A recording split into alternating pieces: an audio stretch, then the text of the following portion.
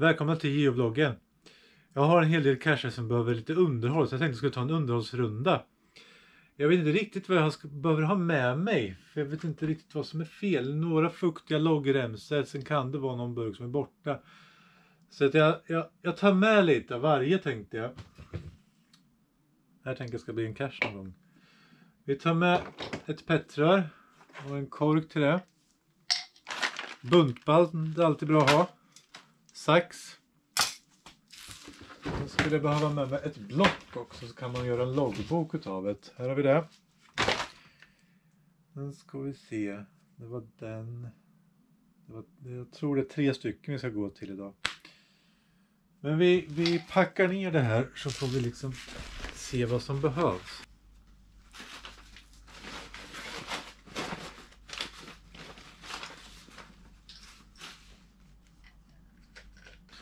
Här har ni kanske en annan cache som jag har gjort som behöver lite underhåll. Ja, jag tänker inte visa innehållet, men det är slutet på en av mina labbar.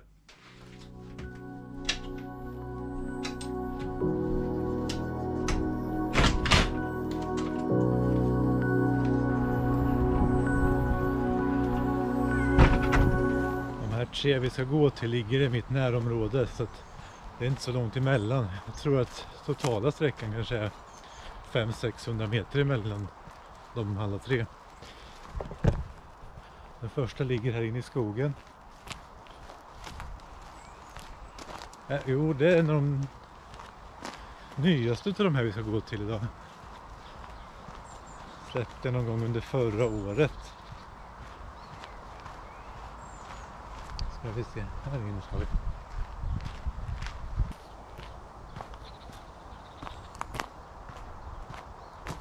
Om jag bara kommer ihåg, där har vi en.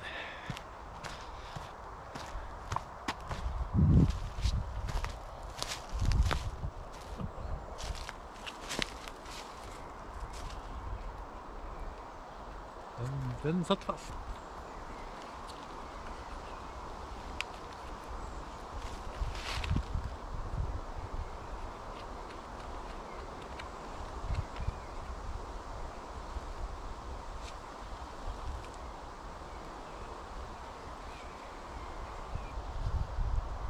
Ja, den var inte riktigt fräsch när vi får ta och fixa ett nytt papper sen. Om man inte kunskaper eller tillgång till att göra egna snygga loggbok i Excel eller Word eller sådana, så funkar det lika bra med linjerat papper, kollegieblock som man köper i närmsta butik. Kan man klippa till i rätt storlek som man vill ha. Sen går det att beställa i olika geocaching-butiker så här vattensäkra papper som man kan skriva på även om det är blött. Det finns olika varianter. Jag tycker den här funkar ganska bra. Har man det täta burkar så brukar det inte vara några problem. Nu är den här ganska utsatt med tanke på att den sitter uppe på en stock. Men vi ska lägga i den här. Vi rullar ihop den så den får plats i petröret.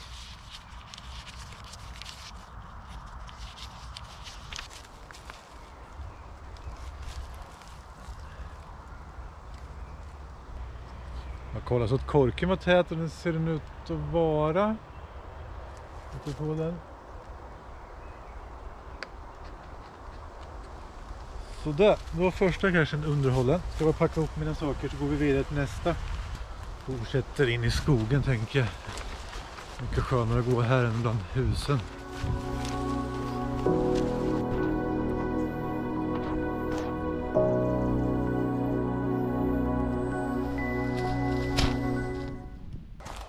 Som cacheägare så har man ju ett ansvar att se till att underhålla sina cacher.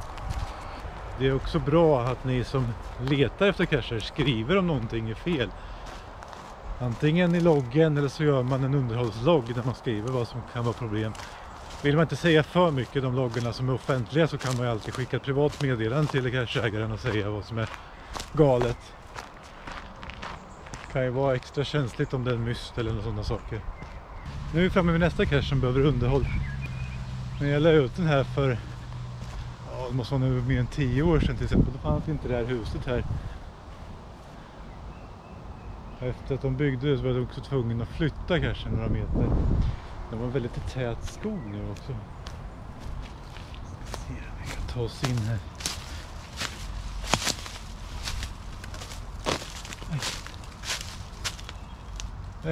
Den här är lite jobbigare än andra, för den här sitter ungefär en 3-4 meter upp i ett träd.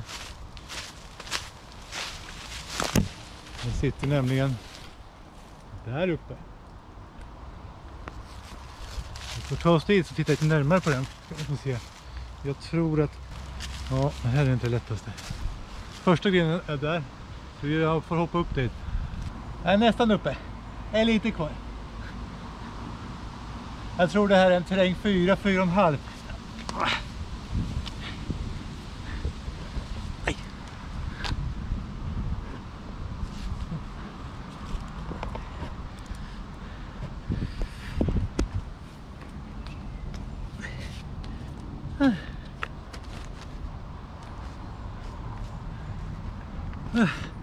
Så där, då var vi uppe hos Hacke. Så den här cachen heter, om man tittar här så går det, ja, jag vet inte, den har funkat bättre.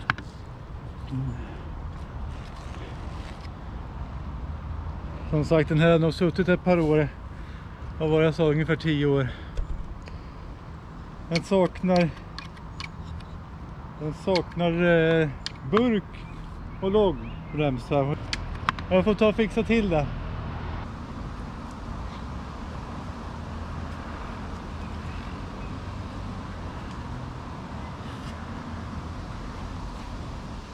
Så jag tog med Petrör.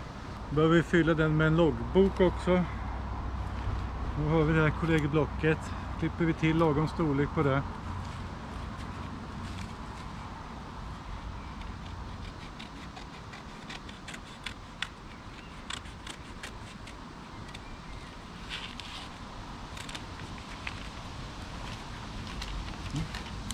Nej. Jag tappade ner det jag skulle ha som loggbok. Nu får jag ett nytt försök.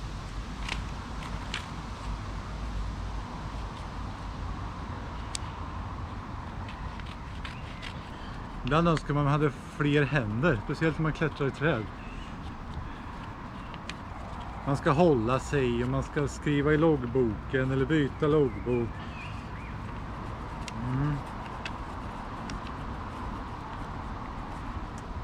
Så där. En vattentät kork.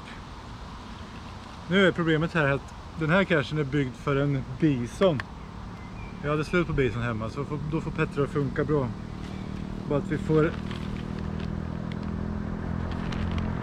använda oss av lite buntband för att sätta fast den. Då brukar jag göra så här att jag sätter ett buntband nedanför korken så här.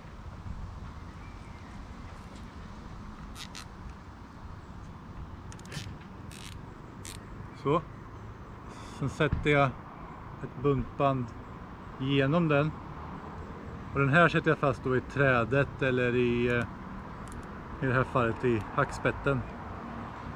Sen gäller det att klippa bort de här bitarna som blir kvar utav buntbandet här.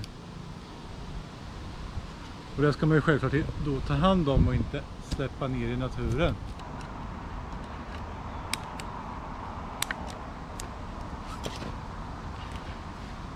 Så, fick Hacka ny cache. Tackar han säkert för. Ska vi bara ta oss ner. Det är ju nästan lika svårt som att ta sig upp. Nere har vi resterna av logboken som jag tappade.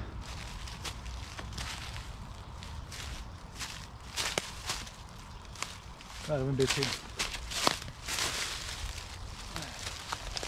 Där. Vill ju inte gärna skräpa ner i naturen. Den här kan vara bra att ha till nästa cache vi ska till. Nu ska vi se. Vi går upp här.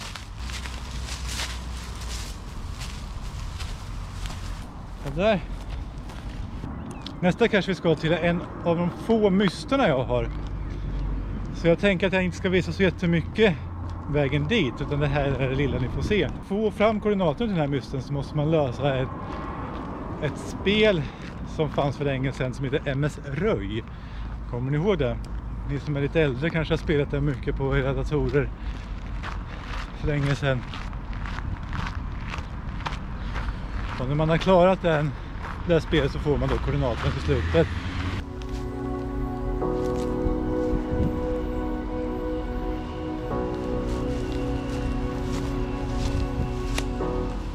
Det här var lite jobbigt. Jag hade fått till mig om att den här cachen inte riktigt hängde där den skulle. Så att jag tänkte att de då hängde kvar på platsen, så därför tog jag inte med mig ett extra petrör. Men nu verkar den vara helt borta, för jag hittar den inte alls. Det kan vara så att den har varit ner i det här 1 meters höga gräset. Där tänker jag inte ens leta. Då kan jag vänta några månader så får vi gå hit igen och kolla när gräset är borta. Tills dess så får jag nog ta mig hem igen och hämta ett nytt petrör och hänga ut här. Så får det nog bli. Men det får bli en annan dag, det får inte bli en idag.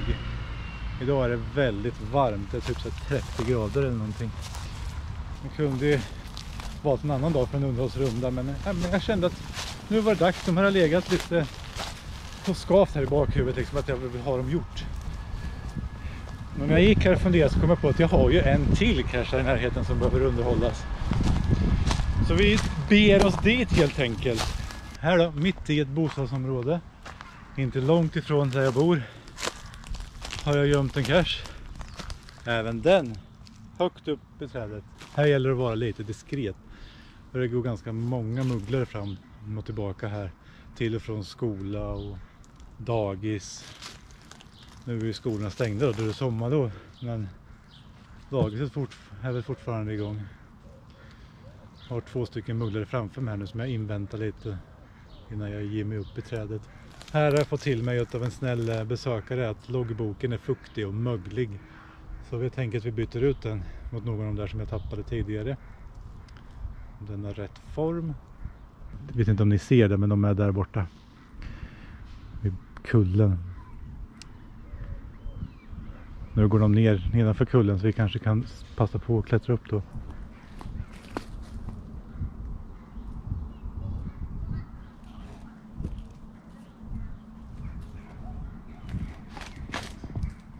Så nu är vi nästan uppe till cachen.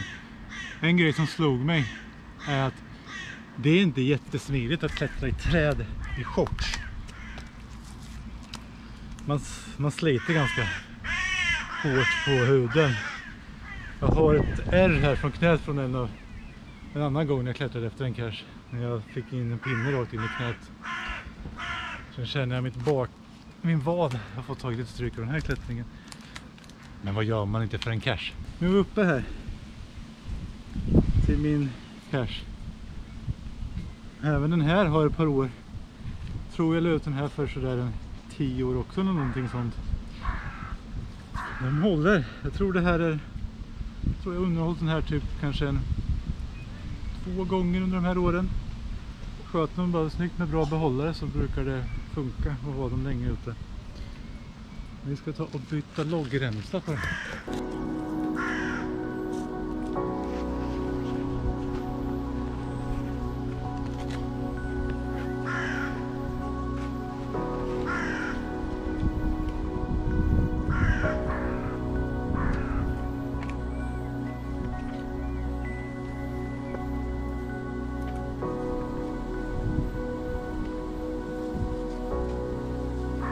Jag vet inte om kråkorna inte gillar mig.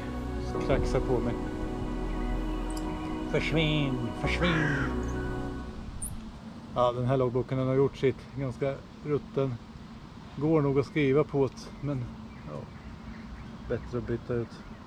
Hur ofta är ni ute och underhåller era cacher? Gör ni det när någon säger att någonting är fel? Eller har ni liksom en specifik att du går och kollar på dem en gång i halvåret, en gång om året, eller kanske till och med en gång i veckan?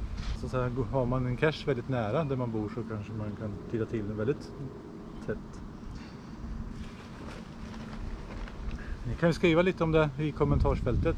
Jag själv tittar nog till mina cacher när folk skriver att nu är det nog dags att ta en titt på dem. Så där. Då är det en ny loggremsa här. När man har gjort en underhåll på sina cacher så är det bra att skriva en kommentar om det är på cachen. Så att folk ser att det är en ny loggbok eller en ny behållare eller vad man nu har gjort liksom. Då skriver man en underhållslogg så får folk reda på att allting är tipptopp. Och att man nu kan besöka cachen. Så var det där med att ta sig ner då. Det är ju inte helt lätt alla gånger.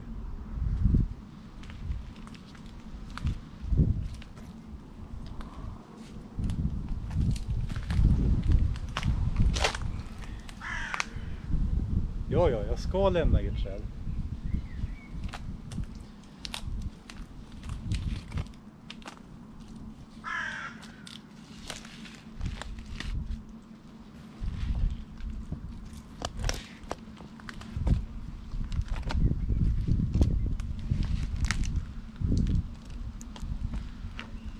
Nu är nog sista steget kvar, det är liksom att kasta sig ner.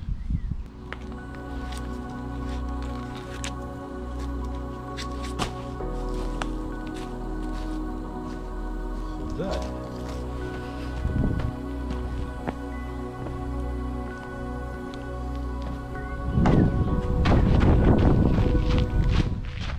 Ja, men då var de 4 cacherna underhållna klara. Då går man in i appen eller på hemsidan och gör en underhållslogg. Så jag tänker att jag hoppar rakt ner i poolen.